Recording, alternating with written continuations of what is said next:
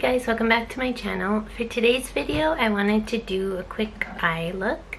So I think this is going to be another part of my Throwback Thursday series. I've only done one before with the chocolate bar palette, so I'll link that video below if you want to see that.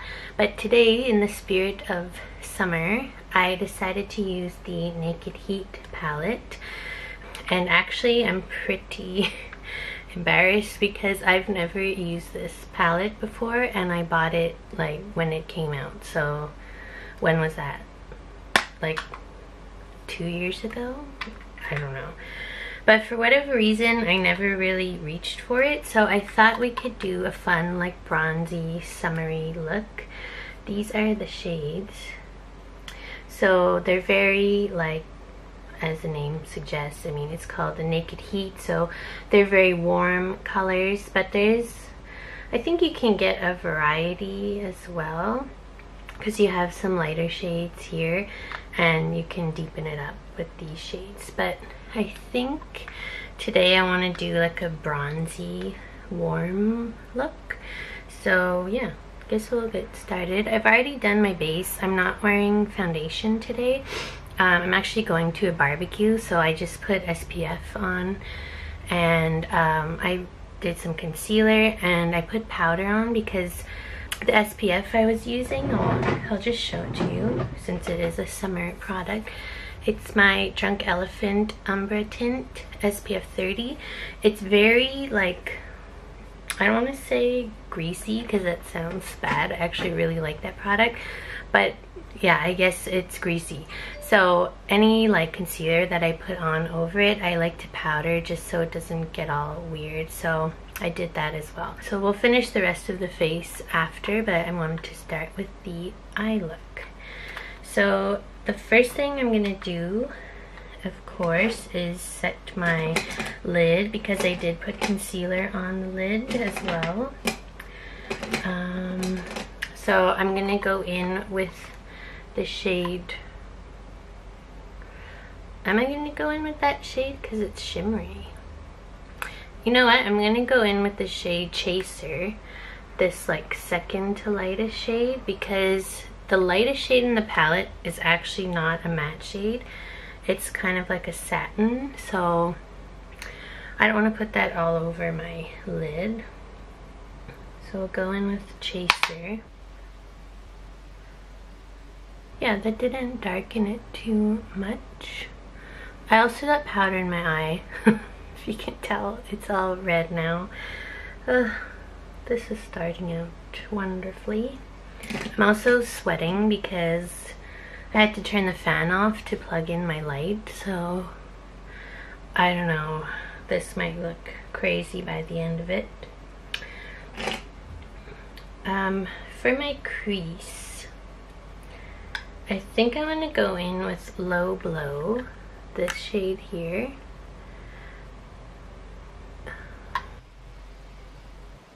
And I'm actually kind of putting it above my crease and blending it down as I usually do. You can tell.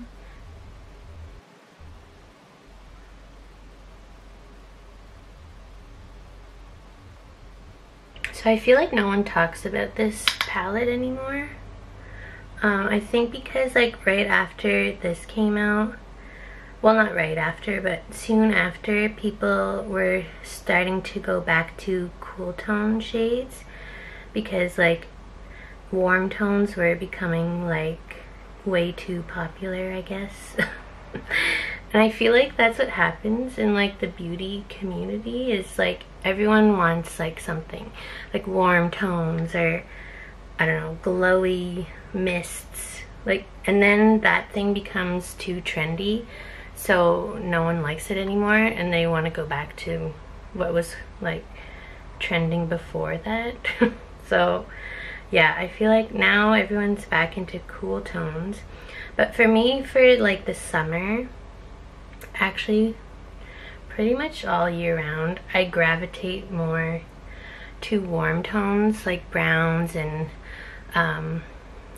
bronzes and stuff. Maybe because like that goes better with my eye color.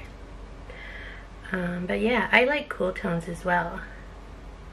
I just think I have more warm tone shades in my collection. So I just like diffuse that out quite a bit actually. Yeah, I really like that shade actually. It's more pigmented than I thought it would be. I think I want to deepen the crease as well. So I'm gonna go in with the shade He Devil. It's like a red tone brown right here.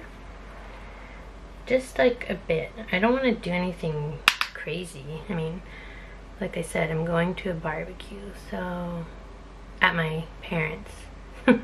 So I don't want to, like, you know, show up with full glam and sit in the sun all day.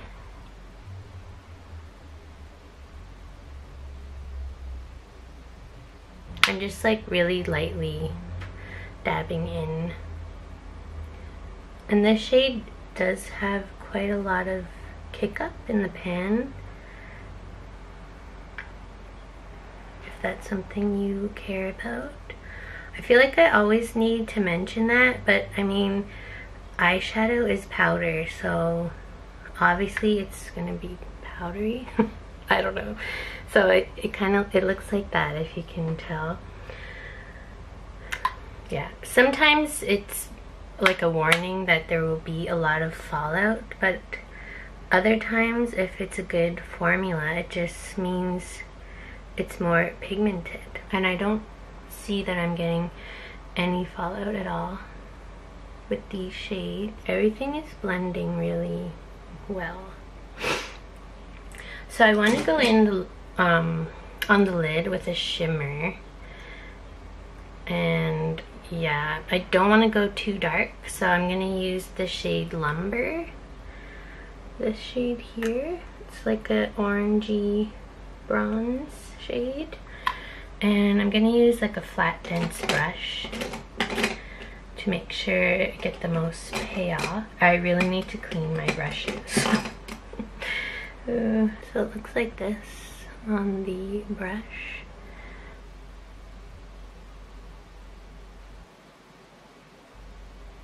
I might go in with my finger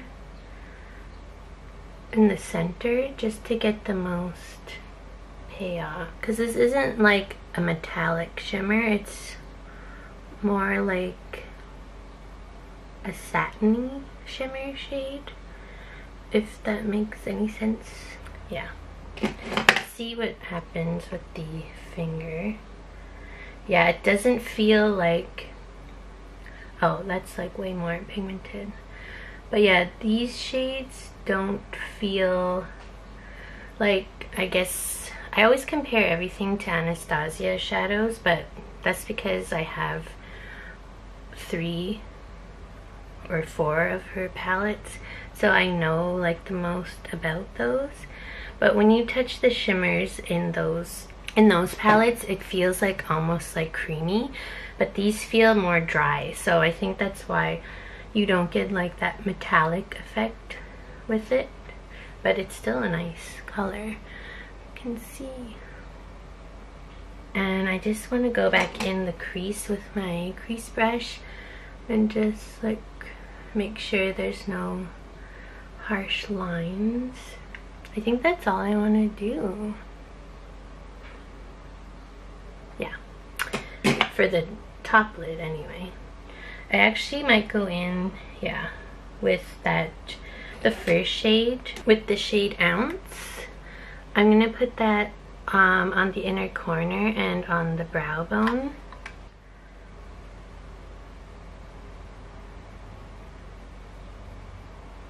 Because I did bring that, no, what was it, Low Blow. I did bring that transition shade quite high.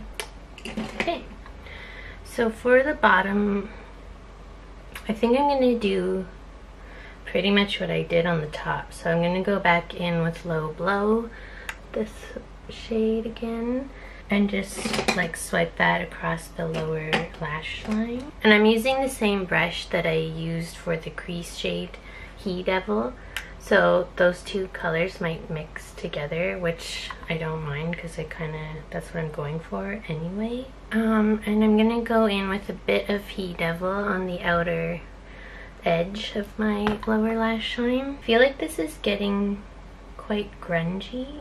But I feel like that's the vibe with Urban Decay. Did I even ever mention this is Urban Decay? I don't think I did. I just said Naked Heat. But I'm sure most of you guys know anything called Naked something is by Urban Decay, because that's like their staple line. But yeah, Urban Decay to me is like a very grungy 90s vibe. So it makes sense, like that's the look I'm getting. I did bring that down quite low, but that's what I like to do anyway.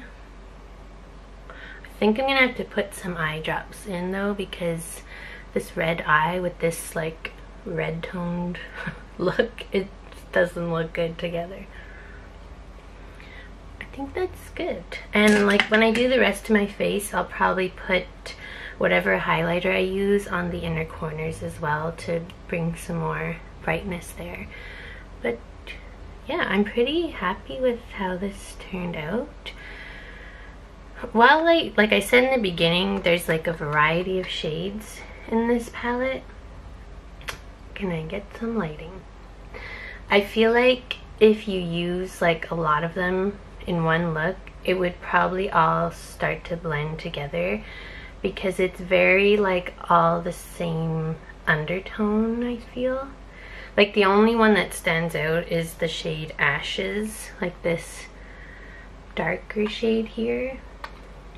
I'm not even sure what kind of shade that is. It looks like it almost has some purple in it, but it's not very pigmented like when you swatch it. But yeah, other than that, like these are all very obviously warm tones.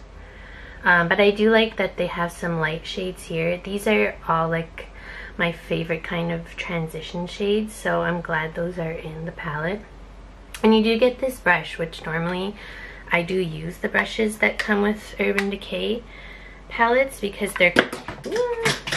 I dropped it on the floor. But yeah, they're pretty good brushes. Like this is a good transition like crease brush, and you could use this for blending out as well. But for whatever reason, I didn't use that today. But yeah, this is still available if you're interested. And if you really like warm tones, this is a palette that I would recommend. If you don't like warm tones or these shades, obviously you won't like this palette because that's what it's meant to be. So yeah. And I do find Urban Decay palettes are quite pricey, like compared to other brands. So often like I don't buy them unless they go on sale. This is the only one that when it came out I was like, I need that. And that's because, like I said, I am drawn to shades like this. So I think I'm gonna do the rest of my face, and then I'll come back to finish the eye look.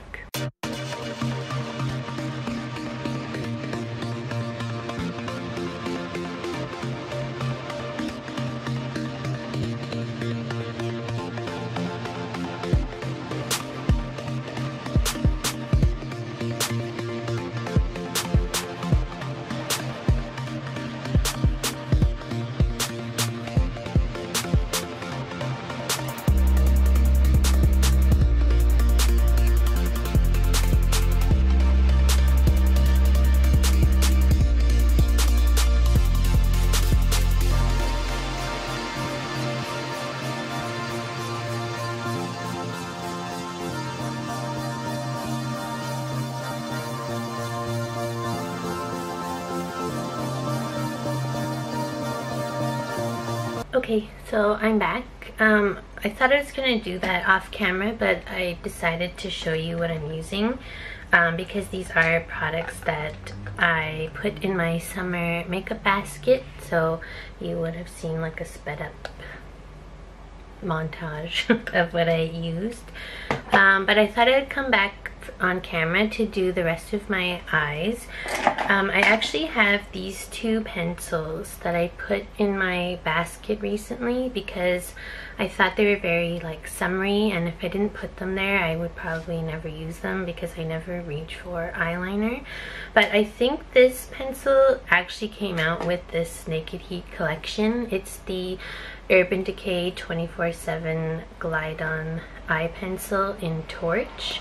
So it's a very like, it's almost like an orange eyeliner, and I really like this.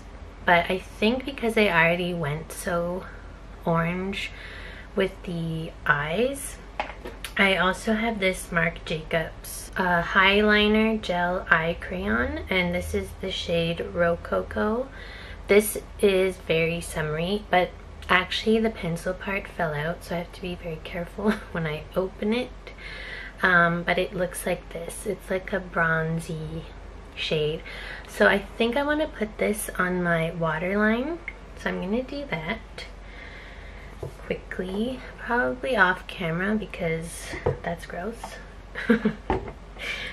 So there's with the eyeliner.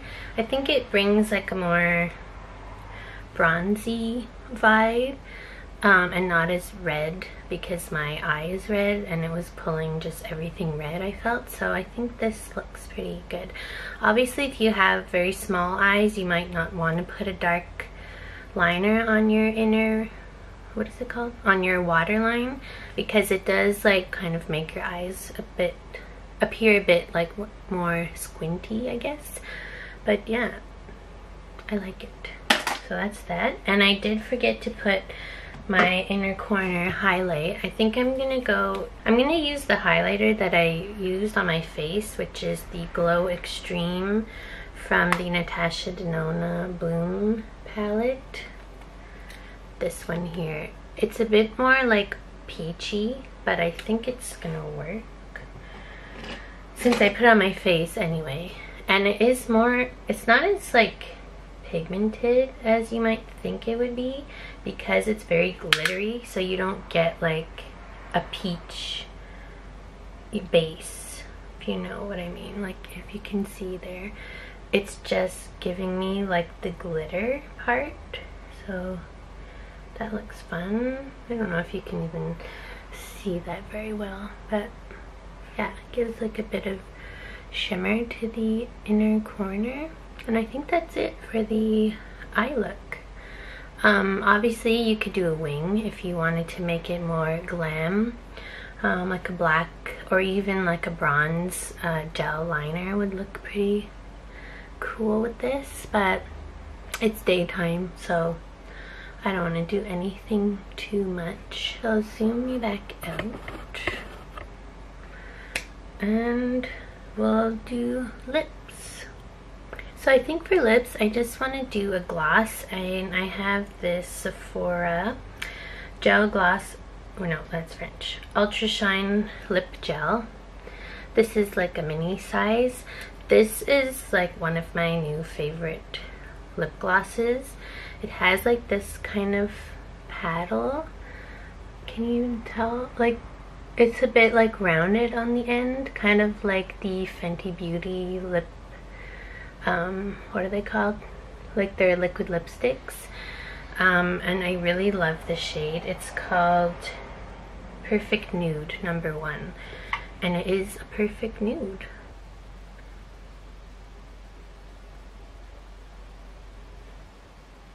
I just love this applicator. There it is. Yeah, I think that goes well with the eyes. If you want to do like a more glam look, as I keep saying, you could do like, maybe even if you want to do like kind of monochromatic, you could do like a bronzy, like orange lip, which would be nice. I wouldn't do a red lip, that would probably clash, but yeah, anything like brown, orangey, I think would look really cool. But yeah, this is what I decided to use today. I'll actually show you closer because I really do like this. See?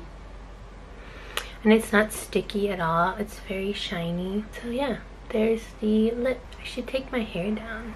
I got a haircut, guys, after 3 years, so might as well show you. I got some layers. Should I bring this down? Ooh. So I got some layers so that I actually have like a style. This is just like air dried, but yeah, and I cut, well, it's still like this long, but I cut like 6 inches off. Like, it was past my butt, to be honest. And I asked for like these pieces in the front so that if I do like an up, like a bun, I can have some pieces coming down, which is kind of cool and back in style, I think. I don't know, I'm an old lady. So yeah, this is the final look with the Urban Decay Naked Heat palette. I hope you liked it, and I'll see you in my next video. Bye!